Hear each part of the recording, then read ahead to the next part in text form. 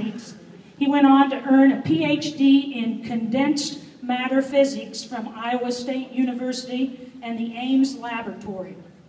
Following a postdoctoral fellowship at the Université de Sherbrooke in Quebec, Canada, I can't even say it, he's a lot smarter than me. He has returned to WIU, where he's an assistant professor in the Department of Physics. He studied with Dr. Huff when he was in high school.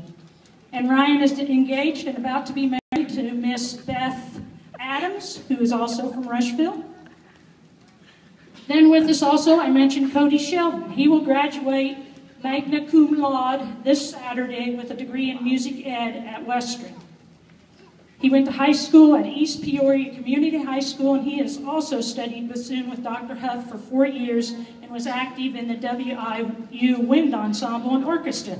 So we got this idea, well, let's have a trio, and let's let Mr. Sheldon, my student teacher, direct it.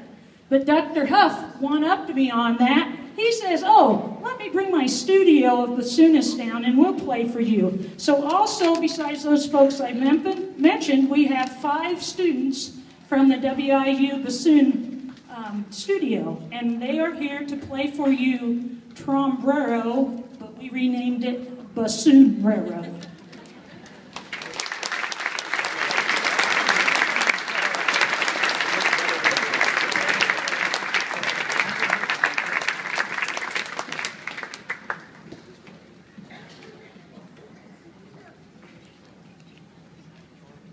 And I have to also mention, I don't know, the Browning water must be good for bassoon players, because Brooke's from Browning also.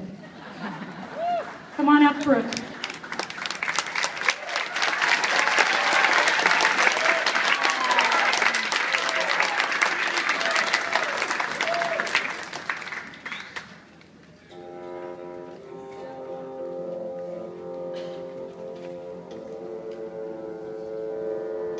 That's over $50,000, oh, much more than that, probably $80,000, $100,000 right there.